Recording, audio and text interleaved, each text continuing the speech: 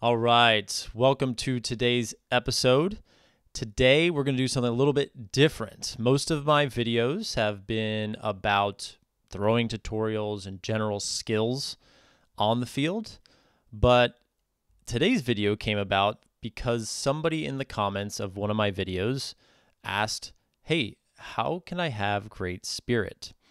And initially I thought, that's not typically the kind of video that I've had. And but then I thought about it and I said, this is a really important topic. And I think especially as young players, even players that have started playing, perhaps have never had a discussion around, what does that really mean? How can I have good spirit? Is it defined differently for different teams, maybe countries or areas of a country? But what's going to really be the foundation for somebody to have great spirit? Because I think at the end of the day, spirit of the game is special to Ultimate Frisbee. It's unique. There are not many sports that promote a spirit or the game or a sportsmanship in the way that Ultimate Frisbee does. You certainly see, great sportsmanship or spirit in other sports. I've certainly seen it in tennis sometimes, but there's just not many out there that have it at the level Ultimate Frisbee does. And it's certainly necessary because generally it's self-refereed. Now, at the highest level, like the AUDL, the American Ultimate Disc League, there are referees, but even they have an integrity rule, which, depending on where you are or fall in terms of what type of call it was, whether it's the receiving end or you were the one that committed the foul, you could overturn the call if you feel differently of how the play actually occurred. So it's unique. Certainly don't see that in basketball or really many of kind of the top pro sports out there. So it's a special thing. And so I think how to have great spirit is super important just because we want to be able to govern our sport, especially as self-refereed, and really have a place for fair play and not feel like, hey, this game or this tournament or this moment, even within a game, was taking advantage of the spirit of the rules that have been set. So we're going to go into how to have great spirit today. But before we do that, let's just take a look at the definitions so we're all on the same page. There are people that have different definitions or kind of try to stretch the definition to their own advantage. But let's just take a look at the definition. So right now I'm on the Spirit of the Game, the World Flying Disc Federation website, and where they talk about Spirit of the Game. And so we're just going to read their definition, go through it, just so we're on the same page. And I'm going to read through it because it's important. So it goes to say, all players are responsible for administering and adhering to the rules. So I think this is actually really important. I think for most people, it's like, I know the rules. Of course I know the rules. Well, I think for a lot of new players, including myself, who, you come from other sports and you're excited and you're wanting to play and you kind of just get it. Maybe you're an athlete and you kind of get kind of the dynamic of sports or contact or whatnot. But, not knowing the rules is not good, right? Because as things go, especially in a self-refereed sport, you can go and play basketball, and if you don't know the rules, the whistle's going to blow, right? But and there's going to be a turnover or something. In Ultimate Frisbee, you're just going to have a lot of unhappy people around you, and you may be oblivious to it, right? They may try to address it, but it just could take a while, right? It just ruins the dynamic of the game. So it goes on to say, Ultimate relies upon a spirit of the game that places the responsibility for fair play on every player. It is trusted that no player will intentionally, keyword intentionally, break the rules.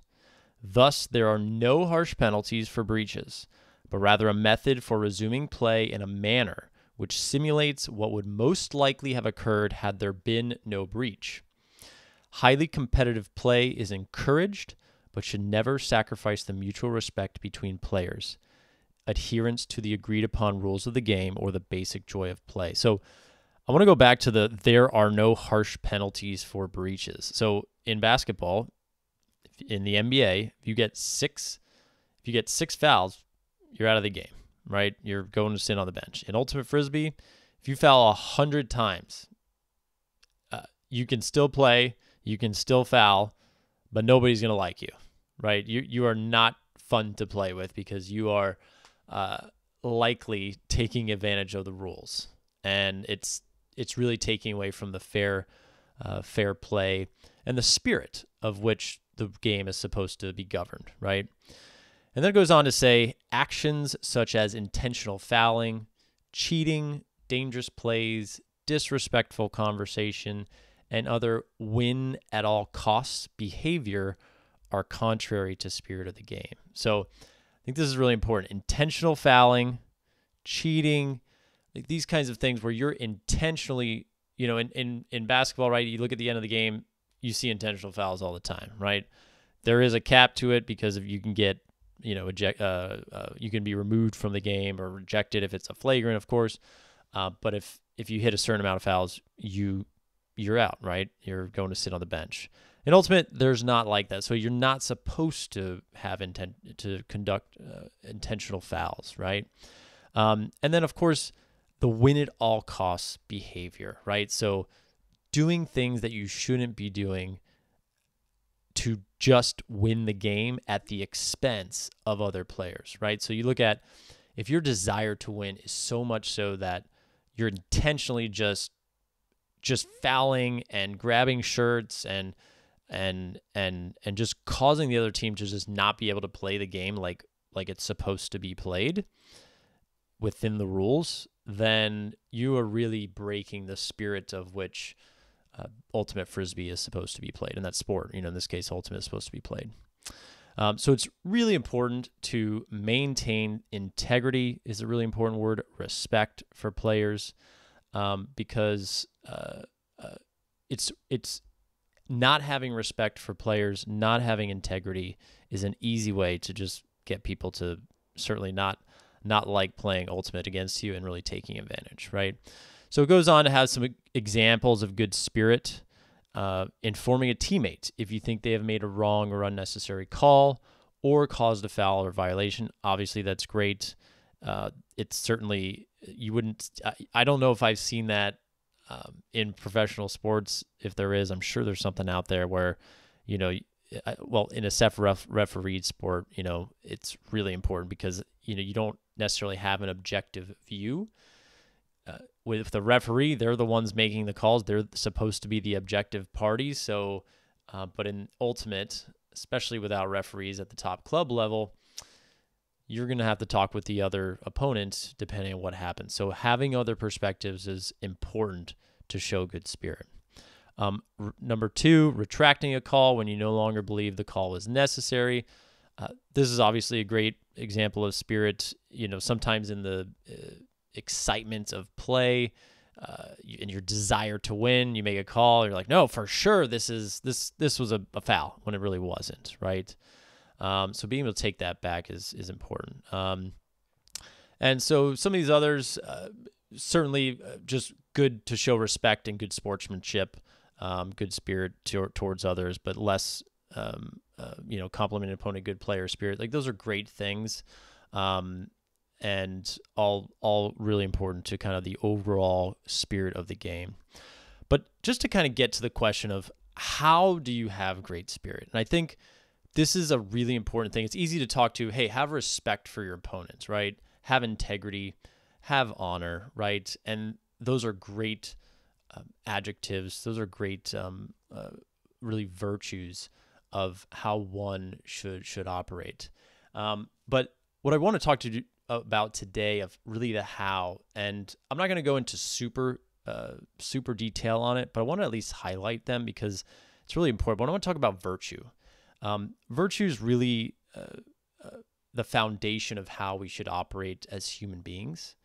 And so there's a few things that I think are just important to mention because I think as you understand virtue, it can really help understand the way in which we should operate both on and off the field. And if you saw in those examples on WIFDIF, there were some things that while you're actually playing the game, and then there's things that while you're just standing on the sidelines, you're certainly part of the game, but you're not actually part of the play, right? And so having good spirit, right, virtue helps get us there, puts us in the right mind, in the right disposition to be able to play with good spirit, right? And play with your best spirit.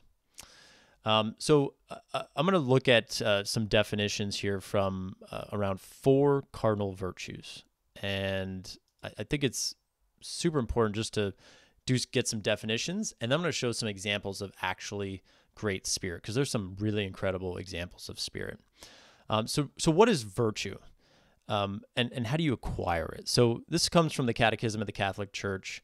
It talks about human virtue like this: human virtues acquired by education, by deliberate acts, and by a perseverance, ever renewed in repeated efforts, are purified and elevated by divine grace. They forge character and give facility in the practice of the good. The virtuous man is happy to practice them. Okay, they're acquired by education and by deliberate acts and by a perseverance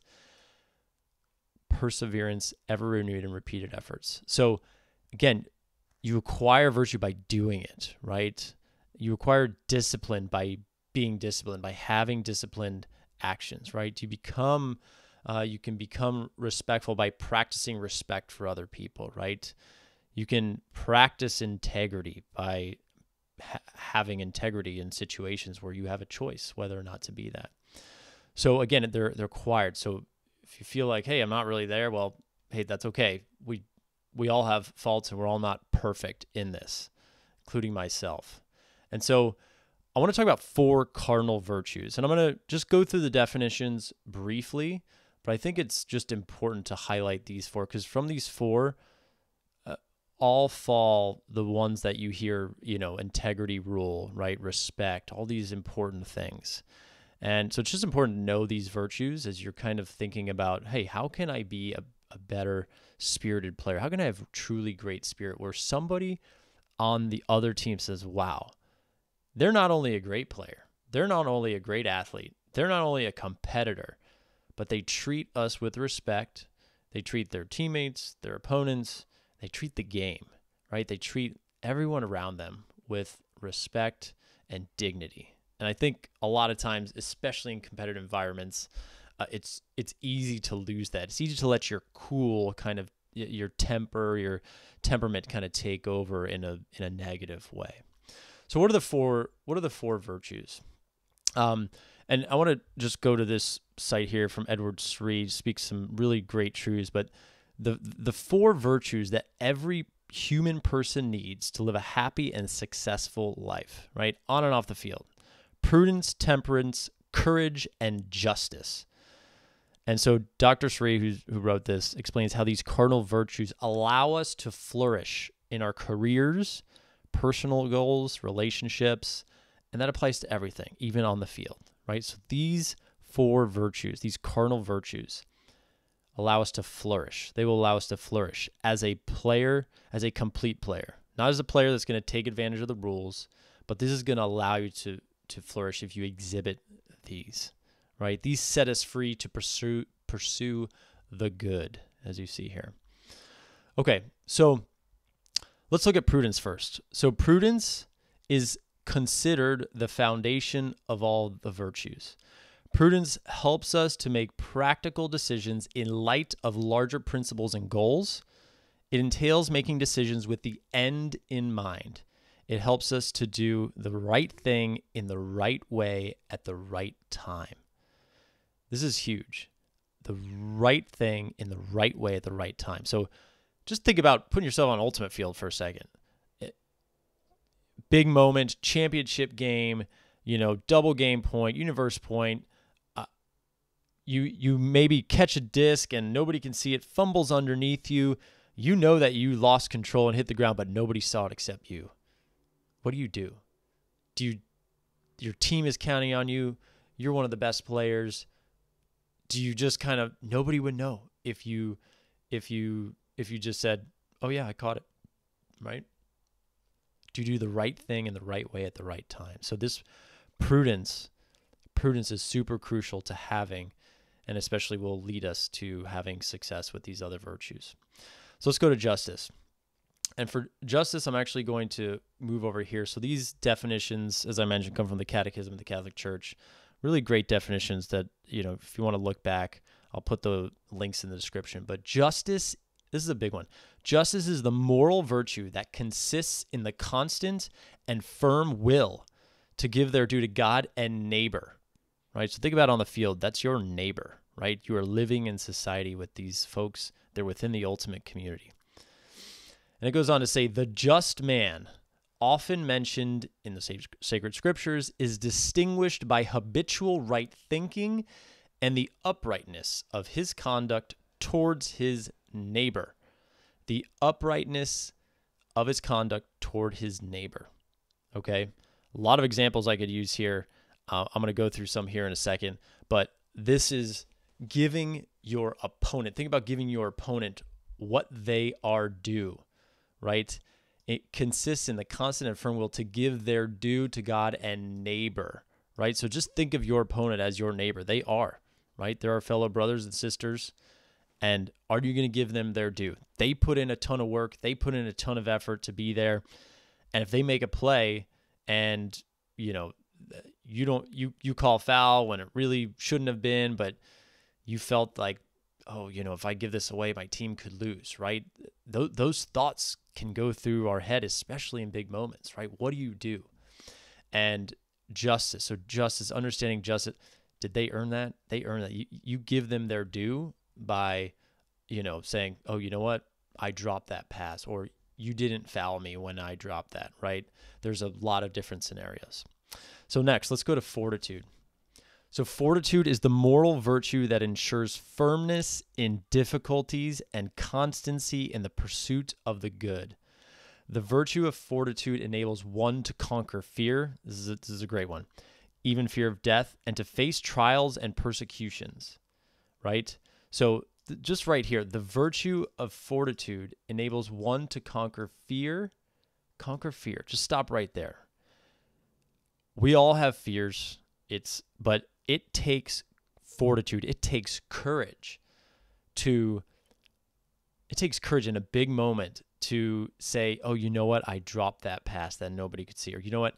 I did actually foul you. You should get the disc back when nobody saw it. I did hit your hand even though it was light, or you didn't really think it was a foul, but according to the rules, hey, it actually was, right?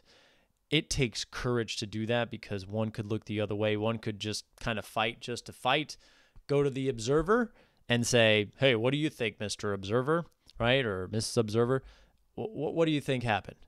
And it's easy to just kind of push it and say, well, we'll give it to somebody else. But do you know, did you actually foul them? Did you drop it? Did you throw it away? What really happened? So courage is super, super important. We'll see that with some of these great examples. And then the last one is temperance. So I'm just going to go over here. I'm going to go here. So temperance is the moral virtue that moderates the attraction of pleasures and provides balance in the use of created goods. It ensures the will's mastery over instincts and keeps desires within the limits of what is honorable. So right there, the great line, the will's mastery over instincts and keeps desires within the limits of what is honorable. So an easy way to kind of explain it here in Ultimate of what temperance is we need to temper our desire to win. So if I go back to the spirit of the game example, right? Talks about win at all costs behavior are contrary to the spirit of the game. We need to be temperate. We need to have temperance with our desire, our strong desires to win, right? It's a good thing to want to win and have competition. That's a great thing, right? That's a great thing. But winning at all costs and not having a temper to say, hey, I need to put myself in a place where my desire for something, and it doesn't have to be a championship, certainly could be anything, but in this case, an Ultimate, winning a championship, getting MVP award, right? Getting some sort of accolade, right? Even taking goals from your teammates, right? Going in there and just grabbing goals ahead of them when they were the closer one to get it, right? These things can happen. There's a lot of different examples if you think about it. So temperance. So those are the four virtues: prudence, justice, fortitude, and temperance. So remember those. If you walk away from anything from this video, obviously there's some great integrity examples, but look these up in studies and think about how they can apply to not only your life, but of course, your game, the spirit of the game within this sport that we all love. So now I'm just going to show some examples of spirit. There's some really, really awesome examples. And here I'm going to start with, this is WCC 2022. It's the Women's Ultimate Club Championships. And it is a moment. It's universe point. Okay. So there's already been 2 turnovers in the game. 1, 2, 3. Actually, I think 1, 2. Yeah, 2. 2 turnovers in the game. Fury is on defense. It's been a long game. And so this is truly incredible. So what you're about to see is Manuela Cardenas makes a cut, and you're going to see what she does, and the defender here. So I'm going to just kind of play this here. It's a really, really close. You can see right there. I'm just going to let this play, and you're going to see Claire Desmond kind of she has good position, and you're going to see Manuela here, and it's playing rather quickly. So here I'm just going to slow it down to normal speed. So right there, it doesn't look like there's a lot of contact. So you can see her arm look like just briefly earlier that her arm may have been in the way, but there's not a lot of contact, right? See right there, that's a questionable call, I think, if you're on that side. But here's what happens. Claire Desmond, this is unbelievable, okay? This could have gone either way, in my opinion, as an observer. If I was observing this game, I would have said, oof, that's first of all, Yina, I thought, threw that too early. Manuela wasn't even really open because Claire was playing tough defense. Claire did look like she was extending her arm, but Manuela also looked like she was kind of running into Claire. So it was really a tough one. And honestly, only Claire probably knows what really happened. And so after not too long of deliberations, Claire says, you know what? I got you. It's your disc. And this is, just to put it in perspective, this is the World Championships. There's already been 2 turnovers. Revolution is 15, 20 yards out of the end zone. And if they score, they lose. And this is every 4 years. And this is a huge, huge tournament and, of course, championship game. But Claire, it shows every virtue here. So I just want to show she is prudent, right? She realizes, okay, she stops, right? She doesn't kind of blow up or anything. She said, okay, recognize the foul call. Let me think about what just happened here, right? She has a desire to do good, right? To say, okay, what is the truth? What is the objective truth here? Let's get to the bottom of it, right? She doesn't have any ulterior motive. If she did, you would have probably seen it by her saying, absolutely not, I completely disagree, without a dialogue or discussion of the truth, okay? Number 2, she has an idea of justice, right? What is the fair thing here? Did I actually foul Manuela, right? Is that the truth, right? Did Manuela deserve to get there if I wasn't impeding her in an obstructive or a way that was that the rules didn't allow, right? And as you're going to see, I gave it away, but she's going to give back the call, right? So she gives back the call to Manuela. She says, you know what? I did get you, right? So she was prudent to determine that. Justice, she said, you know what? It is your due, Manuela. It is the fair for the common good, for the game, for the true outcome of what's supposed to happen here. She says, you know what? No, you earned that. I took that away from you. You would have gotten that. She exhibits courage. First of all, that is not an easy thing to do. Just to remind, this is the championship game. It is every 4 years. Both these teams are clawing to go get this. You can tell, every one of these women were working super, super hard to win this championship and get this. But she says, you know what? Claire says, I'm putting the truth, I'm putting the true good for the game, for Manuela, for both teams. I'm and that takes courage to do that, right? She could have nobody would have noticed. She could have contested that, could have been sent back. Yes, they would have still had the disc, but nonetheless, this was an act of courage. Absolutely, 100%. And then lastly, temperance, right? She is not taking her desire to win this game over anything and letting her emotions get to her, right? She's calm, she's collected, shows integrity. Just incredible display of an example of that. And so we're going to look at another one here, and this is a men's game actually in the AUDL. So this is actually in 2016, and I'm going to start playing this as I talk, but this is between the Madison Radicals and the Seattle Cascades. So just to provide some background, Seattle was down by 7 goals. This is the semifinals of the 2016 AUDL championship weekend.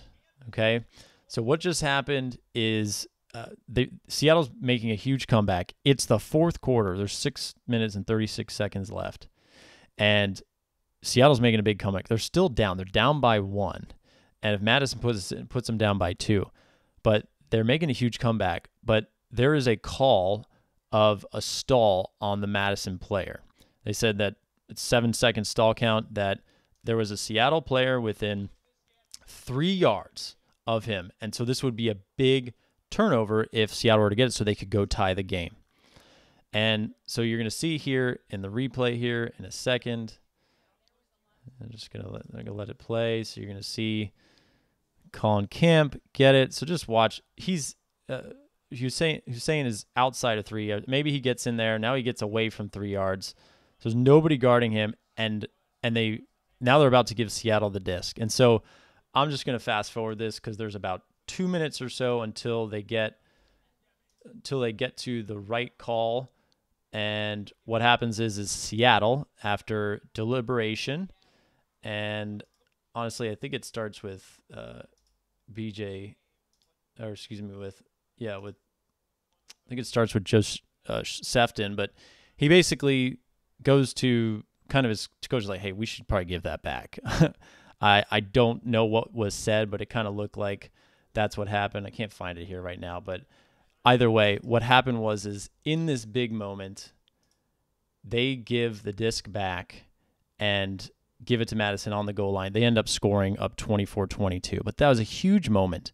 And it was really a team deciding, you know what, the referee was wrong.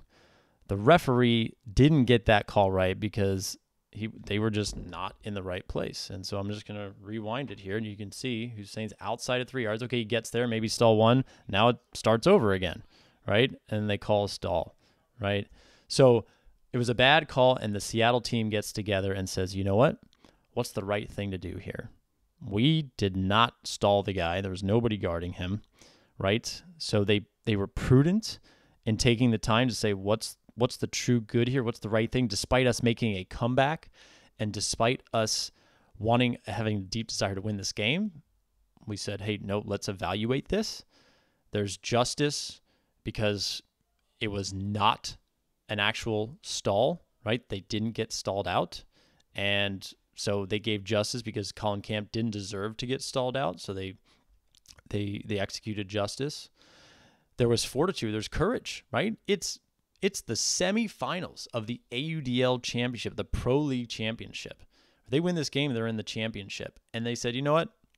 They decided the right thing, the objective truth in the matter over their desire to win the game. And of course, there's temperance right there. It took them 2 minutes, but they got to the bottom of it. They didn't freak out. They didn't bubble up. They didn't go wild. But they said, you know what? We're going to do the right thing here. We're going to have integrity. We're going to show respect for the game, for the rules. And so they exhibit all those virtues and make coming to the right conclusion. So the virtues, prudence, temperance, justice, fortitude, and courage. Take a look at those 4 virtues. Do some research on them. But if you look at those and really apply them, of course, on the field, off the field, it's the way to righteous living, to good living. As you saw from this post with Edward Sri, the 4 virtues that every person needs to live a happy and successful life. You know, you go to these things, how would it feel if the guys won, but they knew they did it by a bad call, right? That they didn't say anything, right? These allow us to flourish, right? These virtues allow us to flourish in our careers, and they can have success, right? And by the way, Seattle went on to win this game, and so they did have success both on the field and in their hearts, in their minds, so they could walk away saying we did the right thing and we won. So beautiful. There's so many other examples, but what I would say is I hope that understanding these virtues a little bit better will allow you to have better spirit, how you can have great spirit, really, you know, by learning these virtues, studying them, and practicing them, right? Goes back to that first definition of acquired by education, by deliberate acts, and by a perseverance, ever renewed and repeated efforts, right? That's how we can get better.